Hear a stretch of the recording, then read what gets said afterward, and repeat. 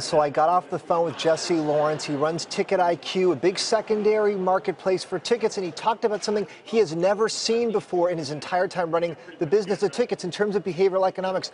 All these Indians fans, they are giving up on the team. They have been offloading their tickets by the thousands going back to last night, the end of Game 6. So if you look at that chart there, that's the price of Game 7 tickets while Game 6 was happening. And you can see it's all these Cubs fans raising the price for Game 7 as they know they're winning Game 6. And then as soon as Game 6 ended, you see a collapse.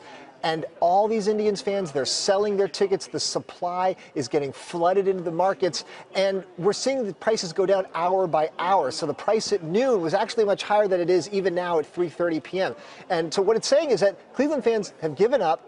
They've seen the team blow 3-1 leads. They've seen the Cavs come back from a 3-1 deficit in the NBA Finals. They don't want to be there. They don't want to be part of a Game 7 loss, a collapse. And so it's all these Cubs fans. When you look at the data, 37% of the buyers are actually from Chicago, while only 22% are from Cleveland, even though the game's in Cleveland. So a really interesting phenomenon here that we're seeing play out. It's a different kind of trading, different kind of marketplace in the stock market, but we are seeing some real behavioral economics going on with this, Bill.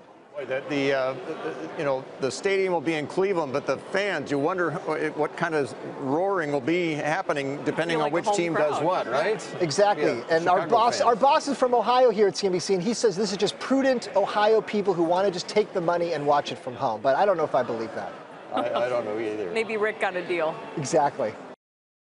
Hey CNBC fans, thanks for checking out our YouTube channel. Here you're going to find videos packed with all of the information that you need to be smarter about your finances. You can subscribe by clicking right here and click on all the videos around me or the I right here to watch the latest from CNBC.